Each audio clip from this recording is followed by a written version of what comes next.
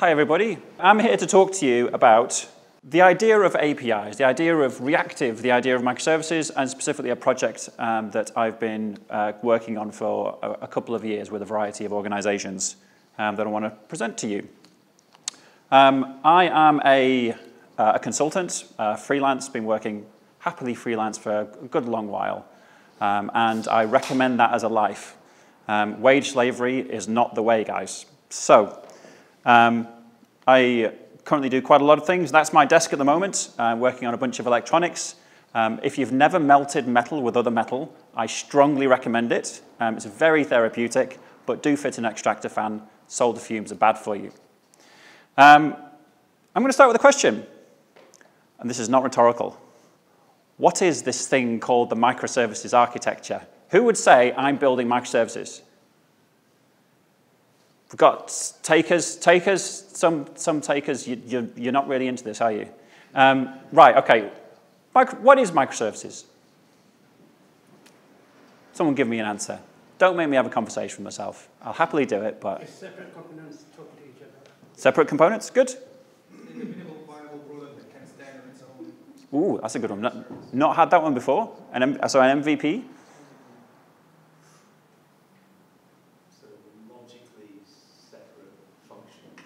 Logically separate function? Tell the truth. You're just stringing words together now, aren't you? That's my Yoda impression. Yes? A service-oriented architecture in which the services are very small, compact, and self-contained. Okay, so self-contained SOA, mini SOA if you like. Okay, so I've asked this question in 4 continents to many, many people. And we get all kinds of interesting answers. Someone was claiming that last week that an S3 bucket fits the criteria for being a microservice. It's self-contained, it owns its own data, it's blah, blah. He gave a really good definition, it worked really well. Not something that probably most people would recognize, but I thought it fascinating. There was other things like a small web service with a bounded context. That's one of the popular ones, one of the common phrases that people use. There's lots and lots of definitions. What I found was that no one actually agrees. If we line all of these things up next to each other, there is no common agreement that you can discover. I'm a microservices consultant. You know, you'd expect me to come up with a witty definition of what microservices are. I can't. You know, that was my conclusion. I've asked this question to so many people. There is no common set of definitions that fit everything that people are calling microservices. There isn't a definition. So this kind of made me sad because, you know, if we can't define it, if we can't say, well, do microservices by doing A, B, and C, how can we build it? This doesn't seem to make sense. So this was something I've been pondering for a good long time. And so I looked at my data again, because being a good developer, I wrote down what people said. And I noticed that there were 2 things that everyone was agreeing on, everybody. And they were not quite what I expected. So the first one, isolation. There is always some form of isolation that you're introducing into a system. Everyone seems happy with that as an idea. You know, whether you are defining it as logical separation or physical separation, whether you're using a network or something else, there's always some sort of, we're going to take our system and pull it into bits. The other aspect is odd. And everybody has it, unless they're a complete and utter cynic, which is what I can only call this aspirational quality. You know, and it's this kind of deep emotional connection to, we're going to pull our system apart and the world will be better. We're not quite sure how, but the world's definitely going to be better. So this seems to be kind of common to all microservices deployments. Everything else varies. So the route between isolation and aspiration, it's different for everyone. And that's kind of part of the problem, but certainly this is informative. Now, as a consultant, I can sell this. This is quite good. I can go into the room, wave my hands and say, microservices are awesome. You know, you break your system apart, the world will be better. There's my invoice, go. And this is quite a comfortable thing for me to do as a consultant. As a technologist, this is horrific. You know, this is not something that you can build. And so this has led to all kinds of strange things, like somebody last week telling me that an S3 bucket fits the definition of being a microservice. And actually, you know what? I think I agree with him, because the definition is so utterly debased by all of these different ideas as to what microservices are. So what do we do? What can we do with this? You know, if we can't define microservices except for my ropey isolation aspiration thing, what do we do? Well, I started with a phrase which was the microservices architecture, and that's what people often use, less so now, but certainly when it kicked off 4 or 5 years ago, everyone always said it just like that. We are going to apply the microservices architecture to our system. So, I have another question. What's architecture? Would anyone self-identify as an architect? We have one? Just the one? So, what do we think architecture is? This is not rhetorical. Anyone want to have a go? This is not an ambush. Planning the design of some sort of system or product. Okay. Anyone else want to have a go? Design of structures. Designing structures? Yeah. So a follow-on question. Is it the same thing as software design?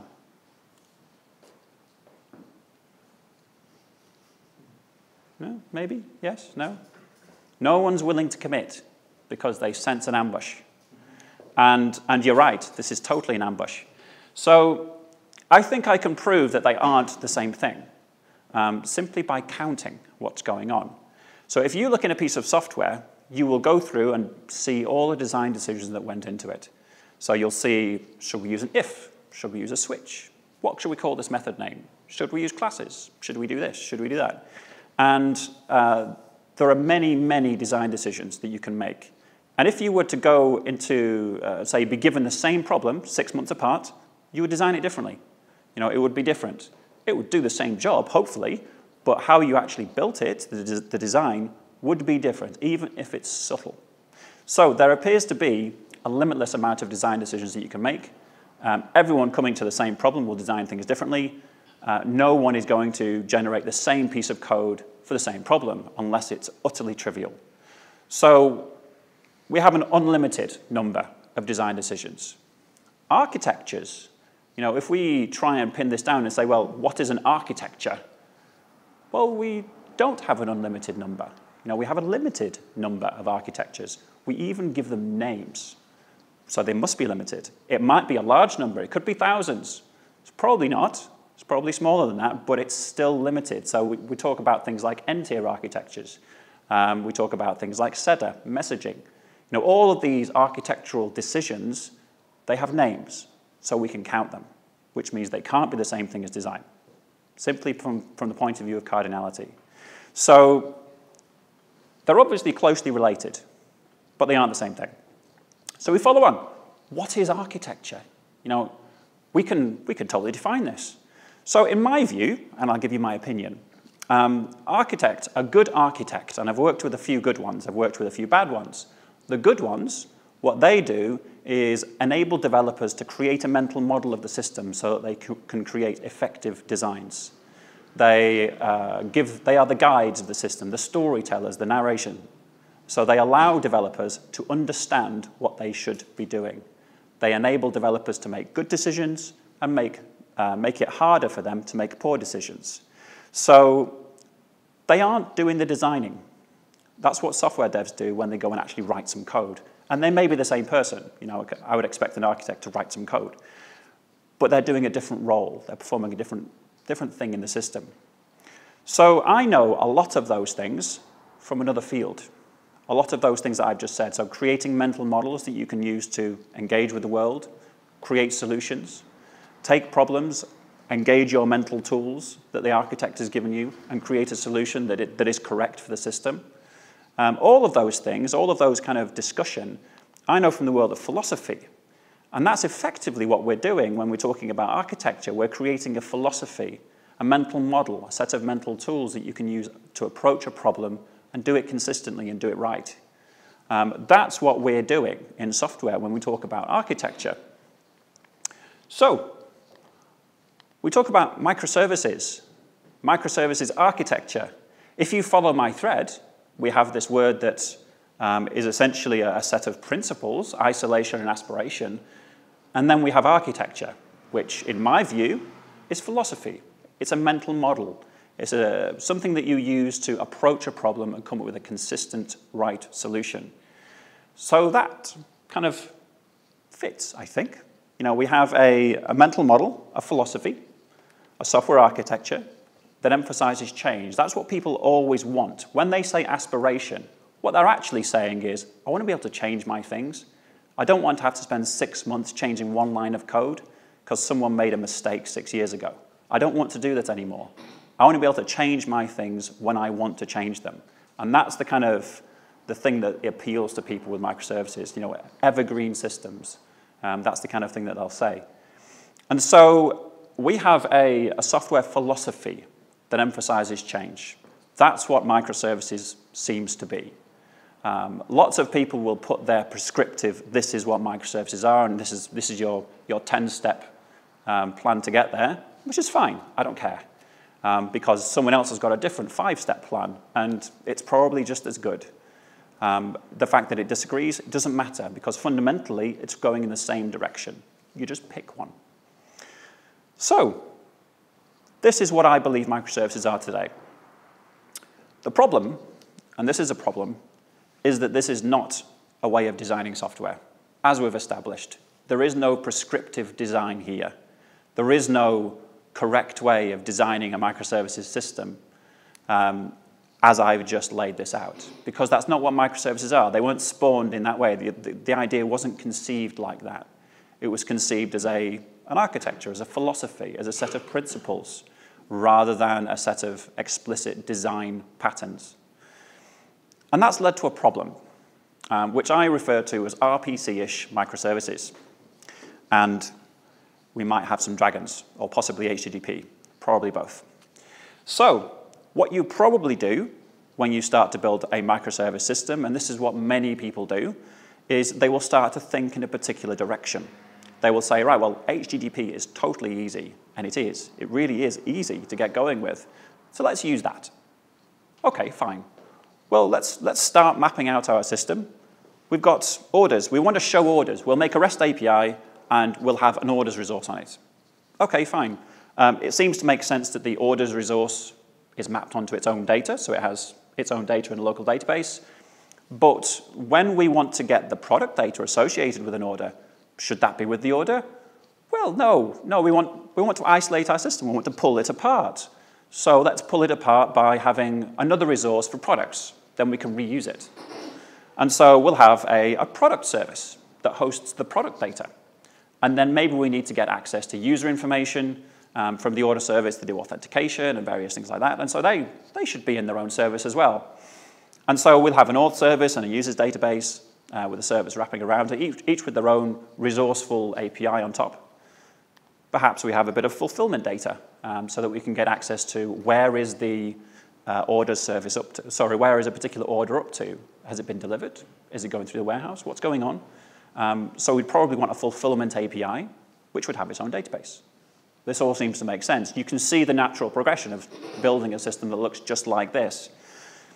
So, each of these has its own database. That gives us autonomy.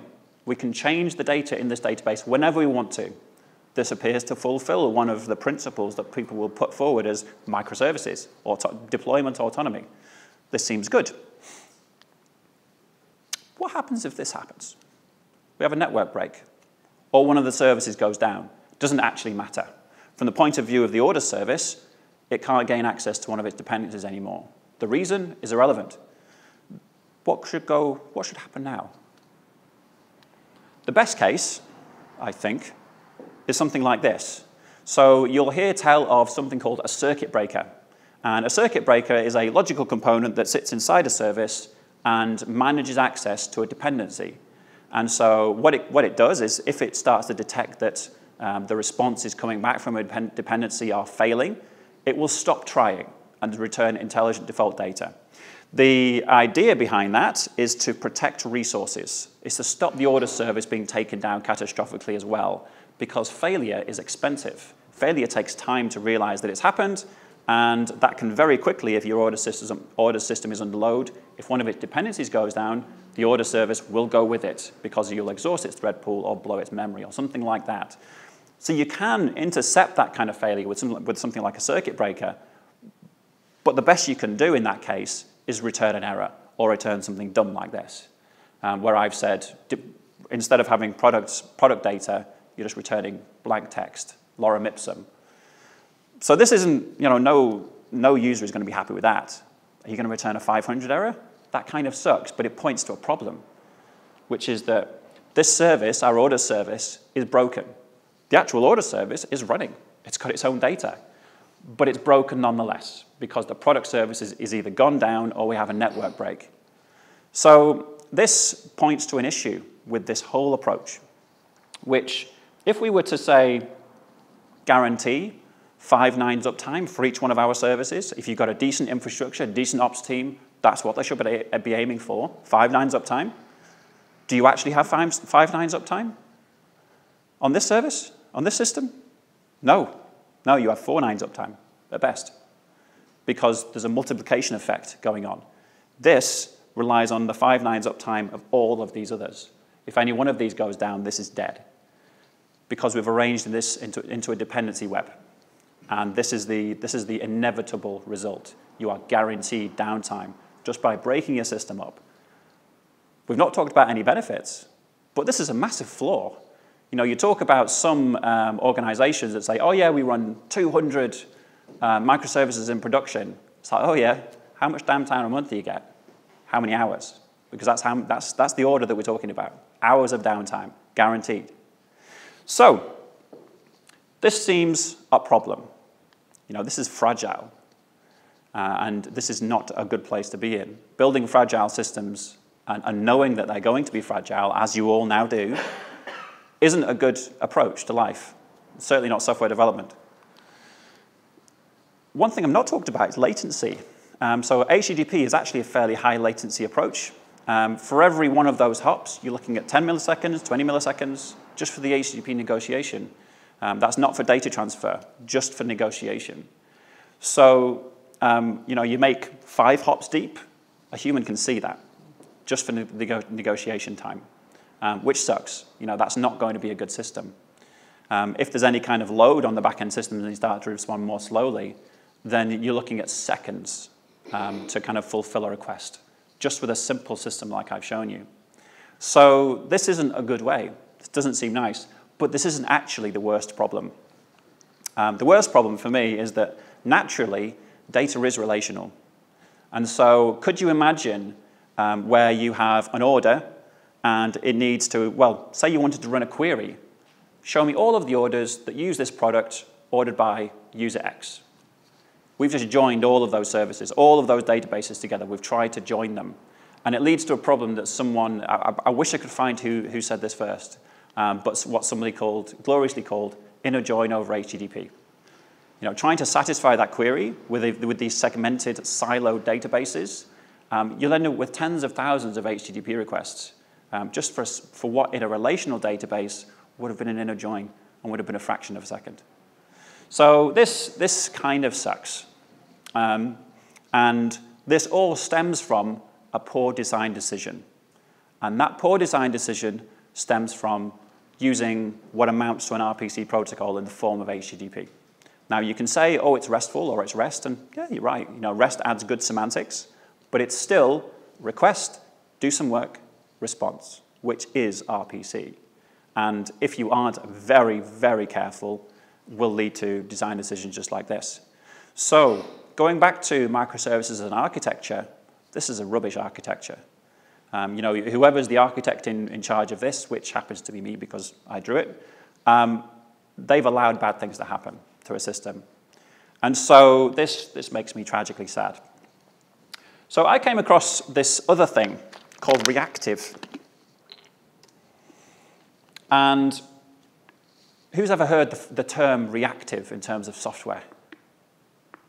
Some people? Reactive, did you know there was 2?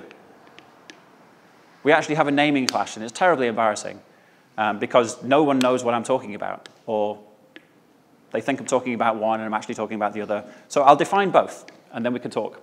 So if you've come across the Reactive Manifesto, then what that is a set of architectural principles.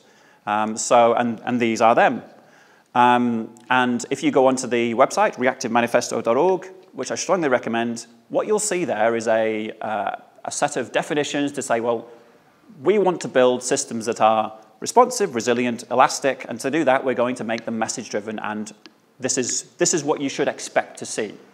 And so what that lets you do, because they are architectural principles, they're a set of, as we talked about before, it's akin to a philosophy. It's a way of thinking. So whenever you go in and make a design decision to apply this architecture, you say, is this making my system message-driven? Which is a fairly easy thing to identify. Is it making it more elastic? Is it making it more resilient? Is it making it more responsive? If it is, then yes, good, you're following the architecture. If it's not, possibly you need to consider other ways of doing it, or just do it anyway and know that you are working against the grain of the architecture. So this is what I would term, this is what is generally termed reactive systems. You're thinking about things at a systemic level, across the board, into process, all the rest of it. The other reactive is reactive programming. And this is the one that is currently more commonly known. So reactive programming has a nice history. It goes back to the 70s to a paradigm called data flow. Hi. Essentially what it's talking about is creating pipelines of asynchronous dispatched events that can then be transformed, managed, sent forward, all these things, lots of good things. But the important thing here is that this is not an architecture. This is an implementation approach. What you're doing is in your code, using this as a design. And you're saying, well, I can manage this as a flow of data rather than imperatively or something like that. So it doesn't change things at the architectural level. So if you think about it this way, we're building a microservices system. We've got some components connected somehow. Reactive system is all of these things. How do they interoperate? Reactive programming, inside each of these services, you can apply reactive programming if you so choose. And you're probably looking at something like RxJava or RxJS or something like that. So, I want to talk about reactive systems. Lots of people have talked about reactive programming, and there's lots of good information on how to build reactive programming systems. No, that's totally the wrong thing to say. How to build systems, how to build components using reactive programming. That's better. Now, building a reactive system, there's some things that you fundamentally want to care about, which is data. Now, from the point of view of microservices, I think people get it quite wrong in that they start to think about what are the processes, what are the components, what are the microservices. That's not how distributed systems work, not really. You need to care about the data. You need to care about how the data is moving. You need to care about how it's synchronizing. You need to care about how it's kept consistent, how you arrange it for query, things like that. Those are the things that you really need to care about when you're building a distributed system, because that's where your problems will come. You know, my inner join over HTTP, that was a data problem, not a resource design problem. So you need to care about data. And the fundamental problem is you have some data here in one service, and you need it in another service at some point. To perform some operation, to perform some query, doesn't really matter. This is always the problem. Now, you could use RPC, in which case our Angry Dragon appears again, because we've just used RPC. Now, using RPC is not in itself a bad thing. It's what design decisions does that lead you to make in terms of your data architecture. Some other options that I'll just skip through. We could, the phrase I'll use is materialize a view. I've been accused of being too deep into the Oracle world because I'm using that, because that's apparently a phrase they use in Oracle. But it's not. What I'm using it is a data synchronization phrase. We have some data here. We want to create some view of that data over here, and we keep that consistent by doing a push.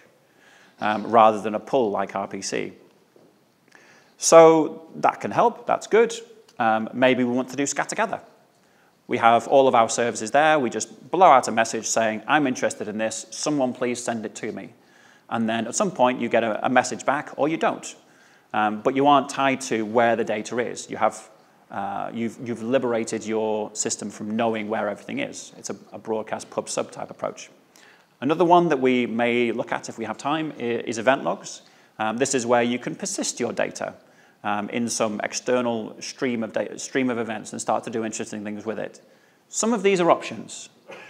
All of them require you to think about data, not about components.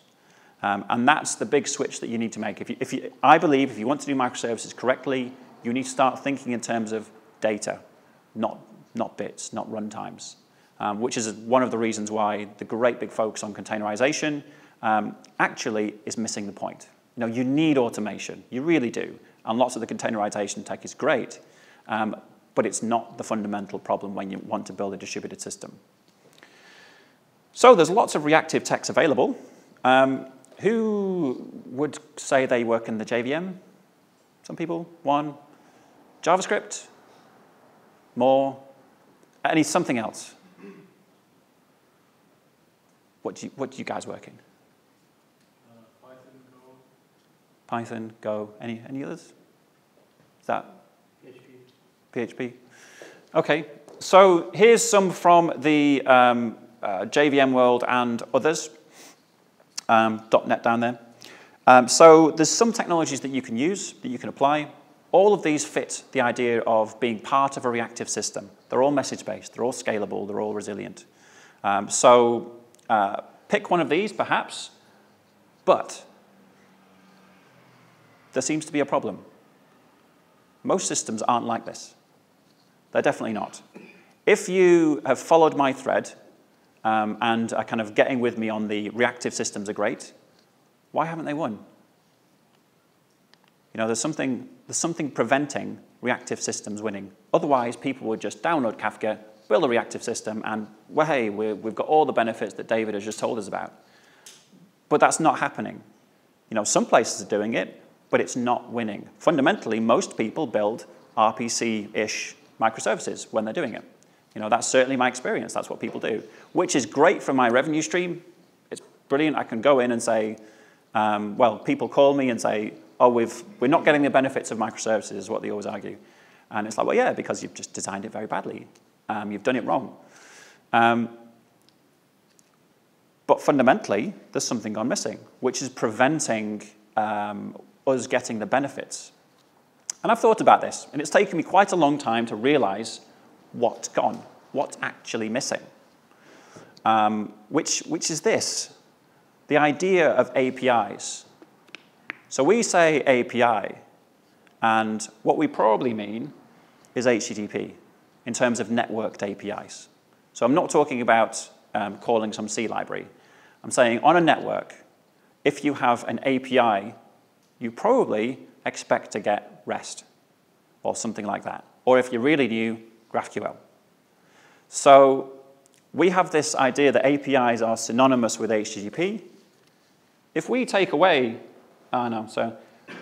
if we look at an API, it's not actually the API that we care about. It's not HTTP that gives us the good feelings. It's all the things that we've put around HTTP. The fact that you can go to a REST API and actually you're given a link to a Swagger doc. That can be interesting. That's good. It gives you a lot of information. Or whatever other document that you've got that's kind of allows you to generate a client. The fact that HTTP is utterly ubiquitous, that helps. That's good. The fact that we can very easily mock and stub and test against HTTP APIs as our dependencies. There's lots of tech out there. That's great. All of these things are the good things about HTTP in terms of building microservices, building distributed systems. These are really good. And so the top one is one that's often missed as well. So I say a well-defined technical interaction model. What I mean by that is that we have a client. It knows exactly how to talk to a server because there's only one way. You send a request, with some kind of request document, you get a response document, you do something with it. That's it. It's a very simple model, but it's there. It's always there, and we can just totally rely on it. So this is the thing that's gone missing. If you start to adopt a reactive model, a messaging model, is there any defined interaction that you can think of? I send a message, what happens next? It's totally Wild West. It's just utterly undefined. You have to know exactly what the service that you're talking to is going to do, probably by reading its code. And so this is missing, this whole concept. And so if we take away HTTP, then all of these things, all of these good things go with it. So that's fundamentally what is happening with Reactive at the moment. We're adopting messaging, but we're losing APIs in the process. And that's a big loss. That's hard. So what will probably happen if you kind of overlook this and say, right, we're going to go all in with Kafka. Kafka's going to be our data backbone. Then probably what will happen is that instead of having APIs back, what you'll use is Kafka as your API. And so someone will say something along the lines of, there is a stream of data there, there's a queue there, with all of this data on it, it looks like this, you can replay it from there. And so you can just go and get all of our data, pull it off, that's all fine. You don't care what's putting the data on the queue. And so what you're doing there is using Kafka as an API, which may be a valid choice. But it becomes a strategic choice. It becomes a big choice. If you start using Kafka as your API, then 15 years from now, you're going to be in the same position with Kafka as a couple of years ago companies were with Oracle, paying big license fees, big management fees, whatever the fees, big fees to contractors. Money's going to be exchanged hands in a big way, and you ain't ever going to get it out of your system, just like Oracle is right now. So if you're in a position to influence this, are you happy with this? Kind of microservices, the idea is you shouldn't make strategic choices unless you have no other choice.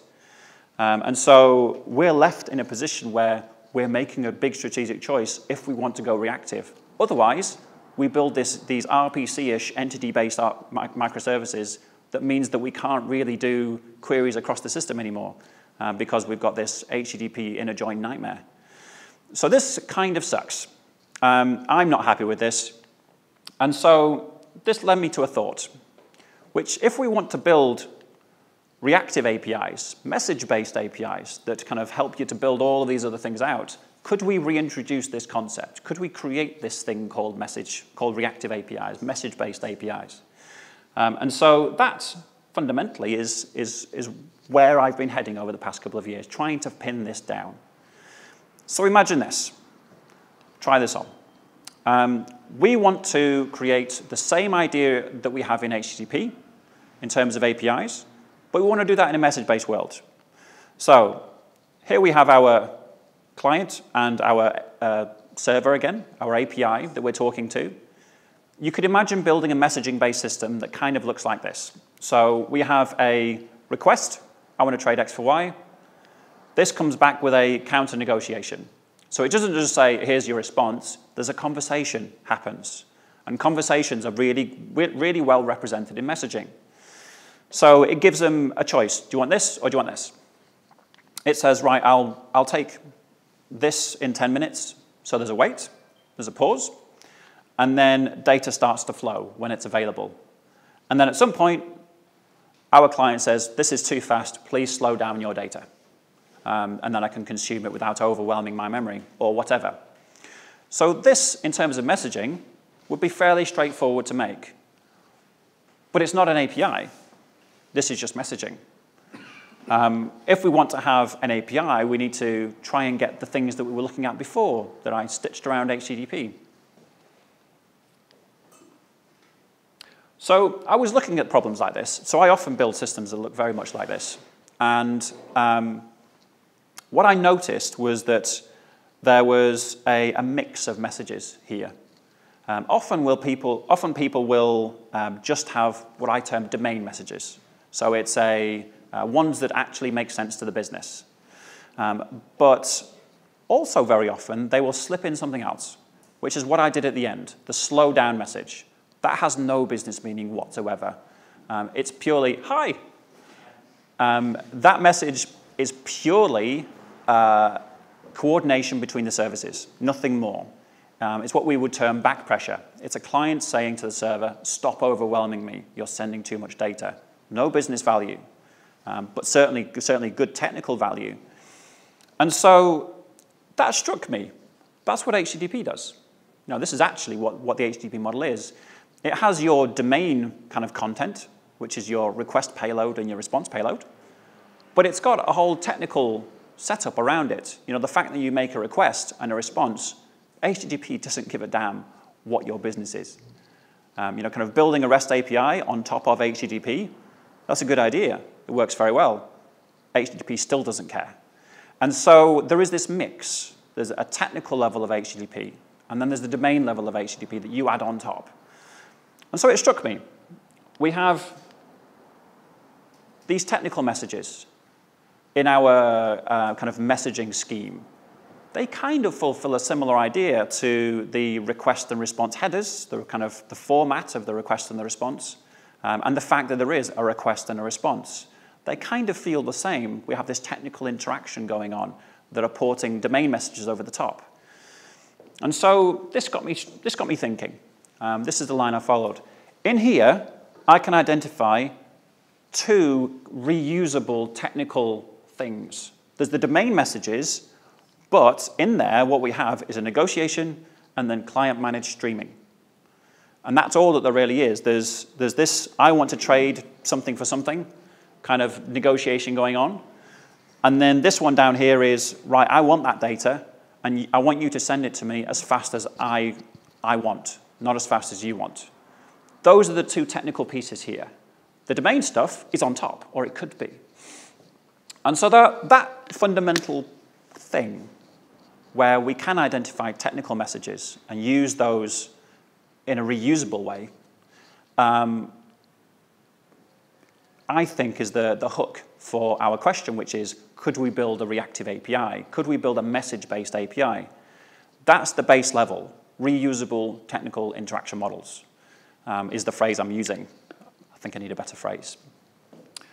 But we actually want all of these things around it. You know, all the good things from the HTTP API world, this is what we really want. This is, if we had these, maybe HTTP wouldn't be our first choice. Maybe we could use something else that's based on messaging and gives us the advantages of that. And that fundamentally is a very long-winded introduction to what the Muon project was designed for. This is the problem that we've been looking at. And we have been attempting to come up with a solution kind of along the lines of what I've just described. And so to give you an example of the kind of things you can start to do with this kind of approach. Imagine you have a Mongo. Who's ever used Mongo? Did you like it? I did. Everyone was saying no, but Yes, it is. So Mongo solved the developer experience problem. It was very, very good, very easy to get going. Don't ever let your system get into a position where it's got an even number of nodes. So Mongo, the thing that I like about Mongo is they very recently implemented a streaming driver in the JVM world in Java. What that allows you to do is from your application, control how fast the data flows from Mongo. So your application doesn't have to buffer all of the data into memory to then process it. Nice approach. But there's a problem. We have our service, a microservice, or whatever. We have a browser. If we were to load some data, make a big query in Mongo, do some processing in here, and then go into the browser, it will buffer. And buffering is very bad. Buffering leads to very spiky behavior. Buffering can blow your memory. Buffering can do terrible things to your system. At the very least, it increases latency. If you have, say, 500,000 records that you want to lift off disk and stream them down to a browser, you're going to have to pause until you can load all the data in here so you can then start throwing it down. Not ideal. And the real problem is not here, it's here. There's no way of controlling how fast that data flows down to the browser. So, some solutions, potentially. We could use WebSockets. Who's ever used WebSockets? Yeah, they're quite straightforward, aren't they? Kind of not bad. Imagine trying to handle back pressure, so controlling how fast the data is flowing from the browser.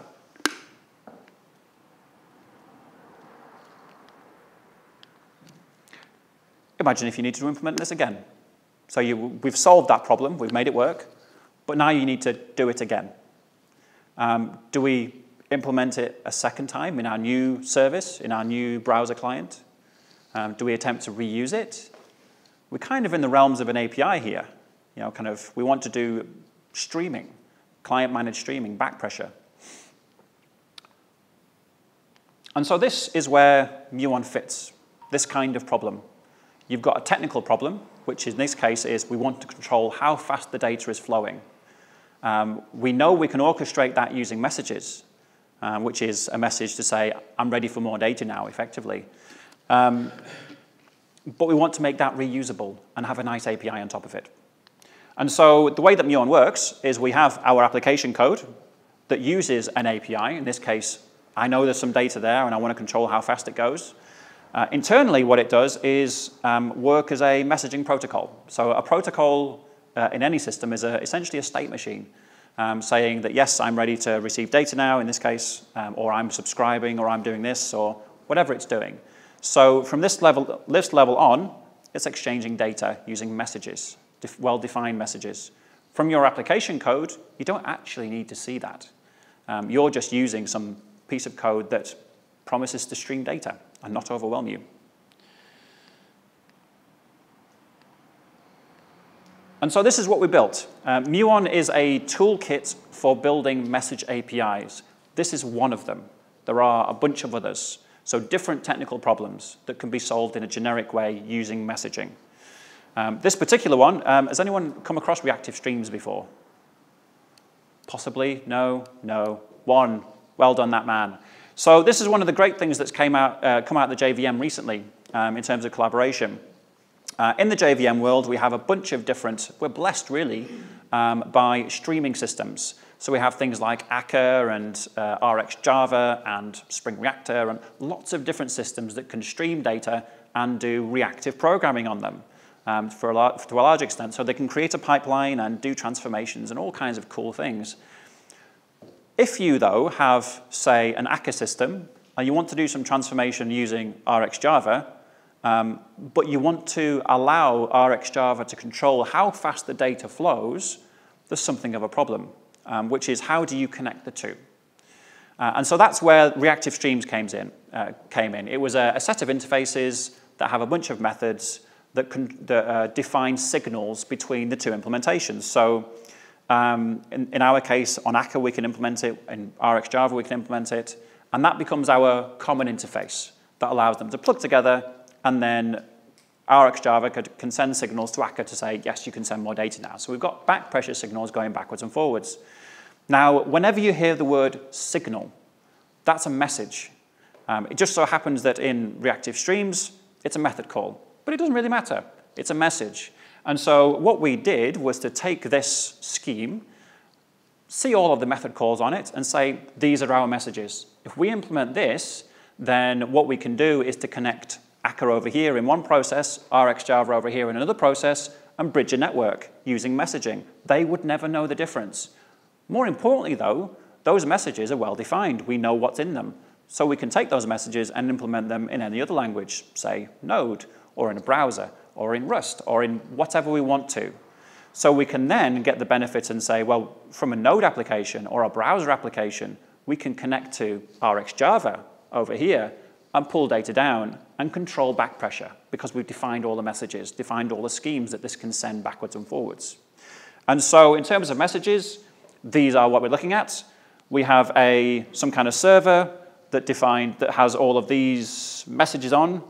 The client will send a subscription.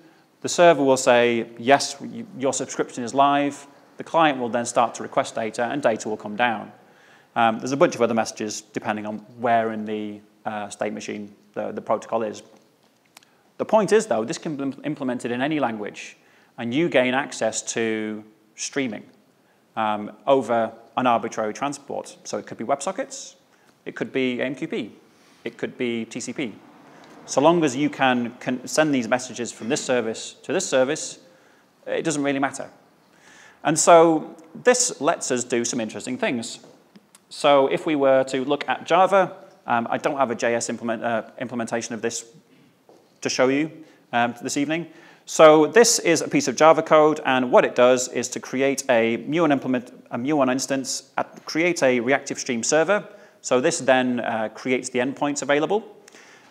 We do a big query using Mongo, which gives us a publisher, which is the reactive streams interface. Doesn't really matter. We then use our reactive stream server, that should be rx.publish source, give it a name, and then give it our publisher. Someone can then come along later on, subscribe to that, and gain the data being published, being streamed down to them from any language. This is the code. From the point of view of Node, which some of you are probably more familiar with, you can subscribe to that like this. So you just know what the logical name of the service is, ask for a particular endpoint, pass some parameters if you want to, in this case none, and this will control, in the background, this is requesting data 10 at a time. You can control that more precisely if you want to, but for the purposes of the slides, we're not. So this will never be overwhelmed by the server, and it will control how fast the data is pulled off of Mongo, because the back pressure signals are going all the way from the browser through our Java service down to Mongo. And so we won't get any buffering. We won't get a saturated network. We can have much tighter control over how our data is flowing, which is helpful in this case. Now, from the point of view of how we make this work, we have multiple WebSockets. That's not scalable. If we wanted to have multiple endpoints, browsers actually have a limit as to how many WebSockets they can have open, and it's not very high. It depends on the browser, it's somewhere between 2 and 10 or something like that. So we don't want that. Now this is just messaging. You know, if we're going to use Muon on this, which is a WebSocket, which you totally can, and I'll show you, this is just messaging. And what we have in the Muon data schema is enough information to route things. So what we can do is to put a gateway in, a router. So you can have just one WebSocket open. And from your code, you could say subscribe to service A and service B, being service A and service B. And this could then very easily route between them. And so it will happily multiplex and all the good things. And you can control data from both of these Mongos using the code I showed you before over a single WebSocket. I'm obviously not happy with RPC. I think messaging gives a better approach to building distributed systems. But as of right now, messaging is missing the concept of the API. And so we just end up with ad hoc messaging that means that your systems aren't replaceable or not easily replaceable because they become overly entangled based on the messaging logic. I think that Muon can give a solution to that. That's what it was built for. That's what it was aimed at. So I think this is the kind of thing that you want to think about in terms of building messaging systems, this concept of the API. There is more things that I haven't talked about, more things that I haven't touched on. I do have a whole arc on events and event systems and event logs that I could go through, but it would take about another 40 minutes. So I'm not going to do that now because of time. But there are more APIs. You know, even the ones that I've just shown you, there are more. So RPC, streaming events, there's more that we can do. Different technical implementations of things, common patterns that are implemented in messaging that we can then make very portable across languages. That's what I want. Transport-wise, I showed you AMQP and WebSockets. Again, there are more. We can go across TCP. I would love to go across more, but no one has paid me to do that yet. We've not gone on a project that needed it. But we certainly can. I don't care about your infrastructure. If you want to run this on Kubernetes, AWS, EC2, Cloud Foundry, anything. You know, it doesn't actually matter. And yes, if you want to, if this interests you, come to the website, sign up for Slack, have a chat. It's probably the best way. Yeah. So, any questions? example at the beginning, you gave, for example, RPC and all the problems that that has. If you're doing, say, a RESTful kind of web service, perhaps. As you were talking about that, I was thinking the easy way to solve most of those problems is caching. Because most of these things are going to be read-only, like if you've got a product database, for example. What do you think about that as a solution?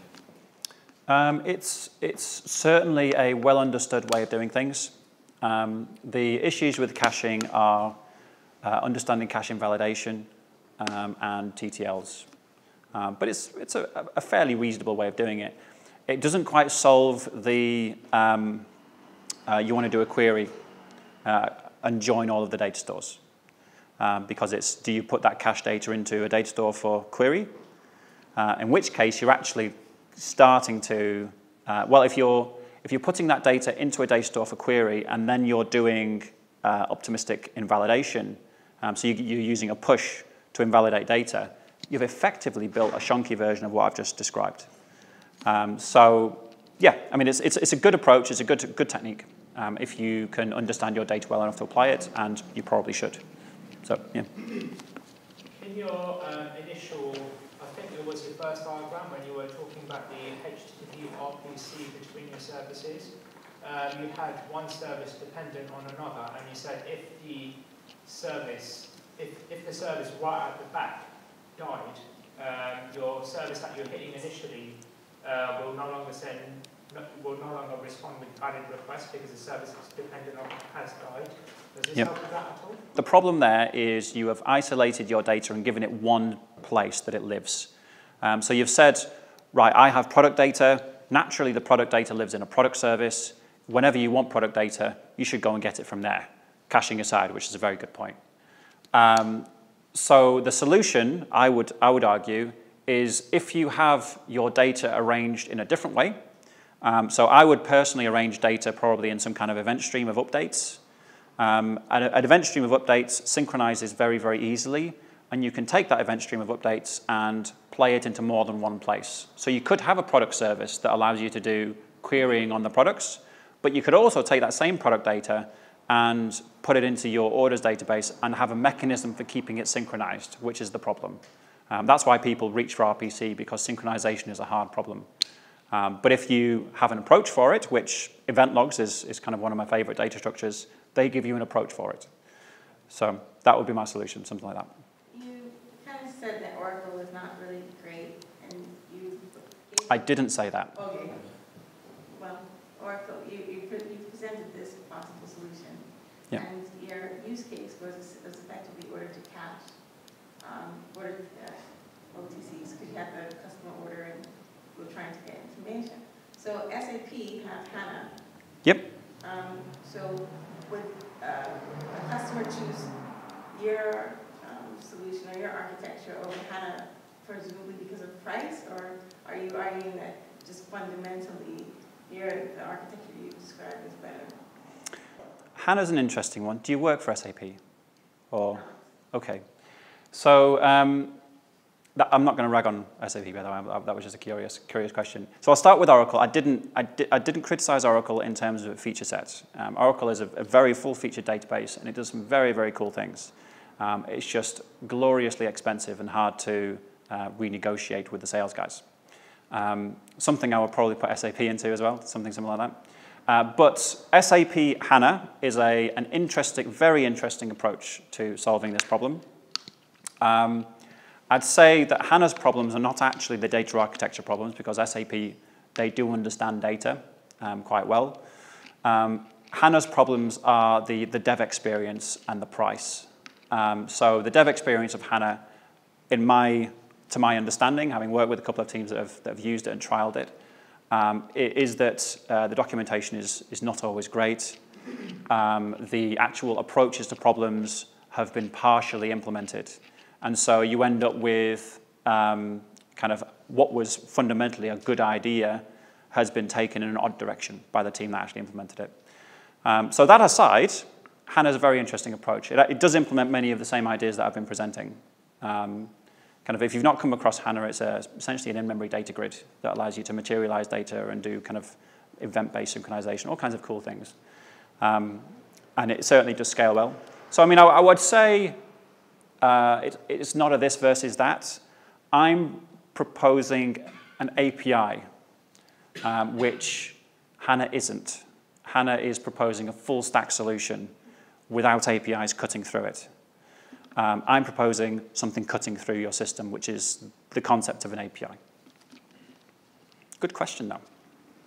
As a front-end developer, Yep. how would I interact with this API? Would I need to know about how the back-end is architected? Would I need to know what services I'm querying in a sort of system-by-system basis? Or would it be more sort of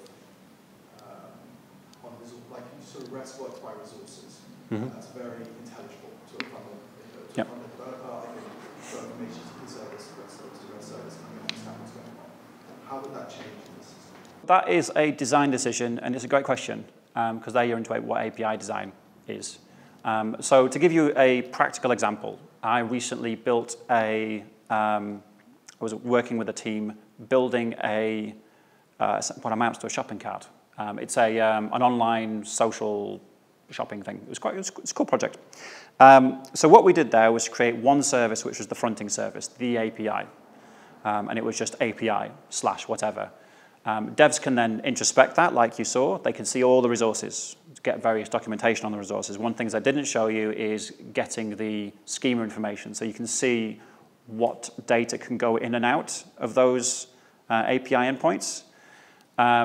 So that solves the discovery problem that you're kind of talking to. Some of the things that you can do from the front end point of view, you gain access to different types of API. So you can still use HTTP, of course, but there's things like streaming or events or scatter gather or things like that.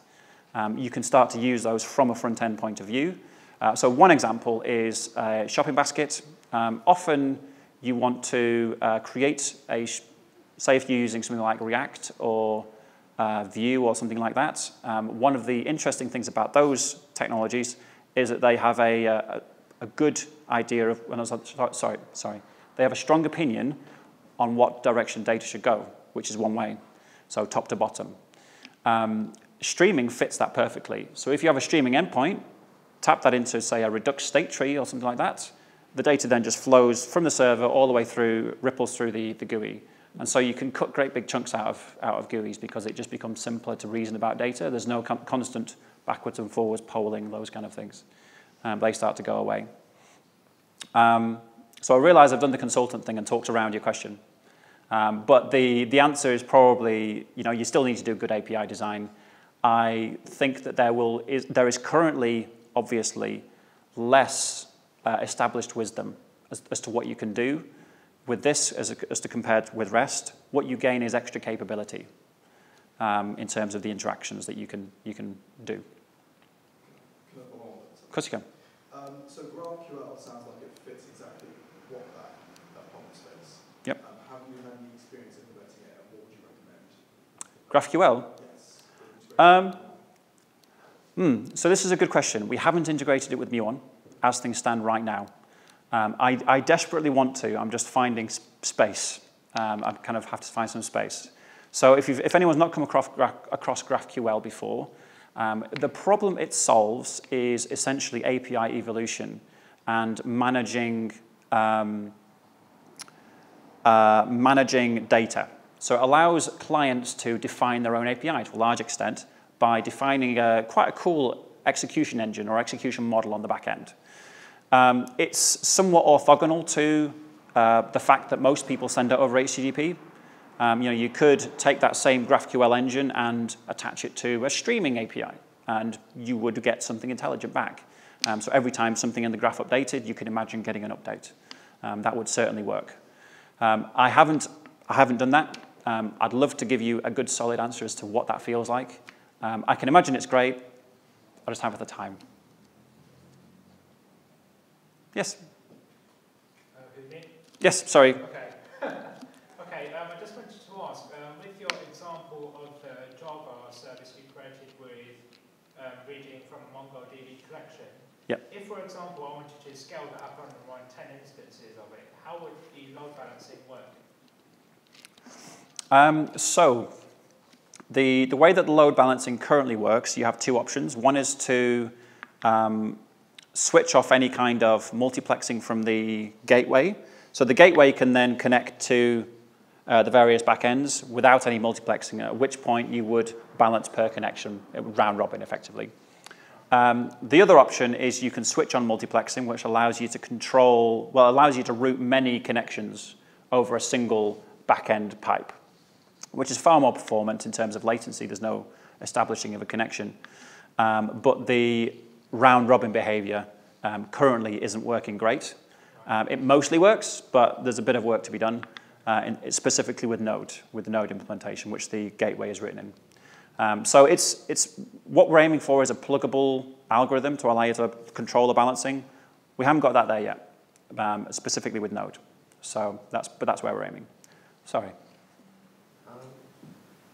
So how would someone combine this architecture with sort of large static data sets? So for example, in your orders example, imagine if they had physical stores that they might want to display to the user, and that doesn't really change.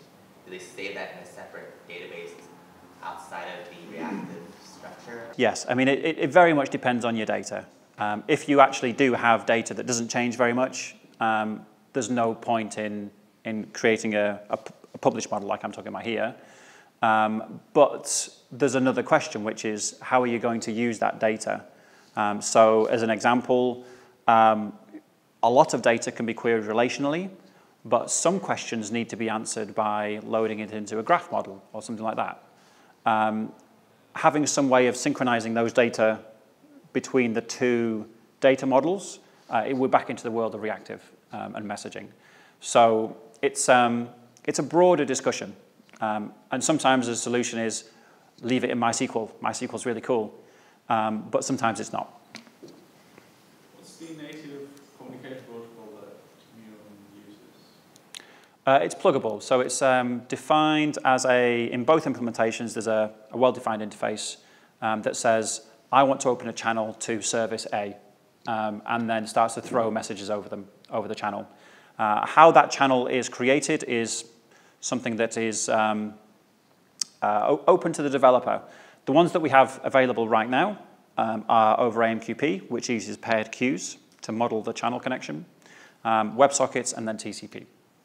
And so they kind of do their own management of how those messages are serialized and sent. Okay, so you could plug in, like you could send protos or... Yep, absolutely. So in terms of serialization, the ones that we've got built in right now are JSON and Avro. Putting it into protobuf would totally work. There's space in all of the designs to do that. We just have never found a need because I quite like Avro. You mentioned something about the HTTP being easy to monitor and test and conquer. Yep. Do you have certain facilities for this as well?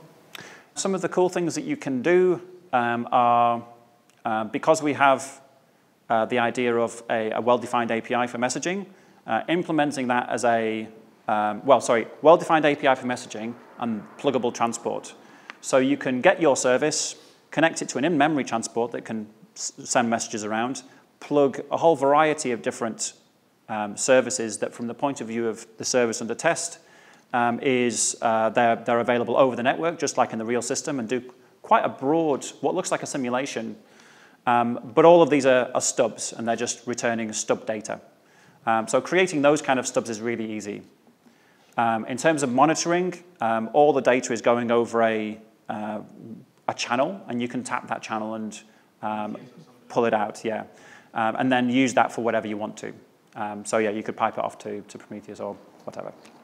If you have an application that uses a normal relational database, has been developed for 18 years or something, how would you change it? How would I change it architecturally? That's a broad question that probably needs more information.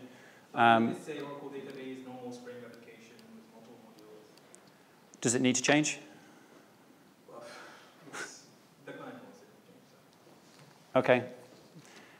Let's pick that up. Let's pick that up. Any other questions? Would you be supporting HTTP too? Introduce bidirectional streaming and things like that, surely that would help? It would, yes. So I have been monitoring the developments At the moment, we've got WebSockets, very happy with it. We're probably going to look at see if we can piggyback on gRPC for that reason. So but it's not something that anyone has asked us for yet. So we've not been done. But it's certainly possible. I mean, so long as you've got the bidirectional communication between services, it works. Does it have to be bidirectional? I mean, SSE can work as well, as long as you don't really want something back from the browser or the client. Potentially. It's a potential thing. At the moment, the model is bidirectional. We could, in certain circumstances, relax that. We haven't found an API that required it as yet. For reasons I can go into, but it would take a long and in-depth technical stuff. Well, it's not that long, but it's possibly not for upfront. Any more questions? Does it handle things like reconnections on connection dropouts? Yes, it does. The philosophy that it implements is failure happens, everyone should know that. And so if a failure occurs, data traffic that was in a pipe during the failure is lost. We don't even attempt to keep it. And we start screaming to application code to say, data's gone missing, you need to handle this problem. Everything else, all the other schemes that people implement, they look like they work, they look like they recover from failure. They've all got really scary edge cases that appear under load. So I don't like that because I've been bitten by them too many times. So we haven't taken that as a position. One last question, if you don't mind. Yeah, sure. With Node.js, I saw in JavaScript anyway, you were using the callback model, so you had an error callback as well as on-data callback. Yep. Do you have any sort of implementation for Node.js streams like API? Not yet, no. That is one thing we have been asked for. We've just, the guy who wrote most of the Node code had a baby, so he's not quite got the time to kind of put that in, but that's something that we really, really want to, because especially with the newer nodes, it's very good now. Okay, all right, well, thank you very much for coming. And yeah.